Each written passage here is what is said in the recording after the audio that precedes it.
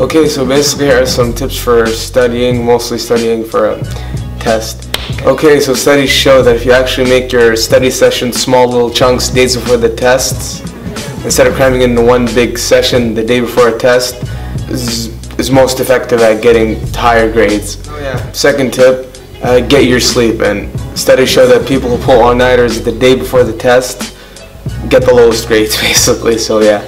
Okay, third tip, something which I personally really hate and don't like to use are flashcards, but studies show that flashcards are excellent memory reinforcement, so you can use that if it works for you, but I personally hate it. Okay, so fourth tip, if you can't explain it simply, then you don't know it well enough. So basically, train your brain like you're expecting to teach it instead of taking a test. Studies show that's linked to a much better understanding of the topics at hand and ultimately leads to better grades. So, case number 5, take breaks.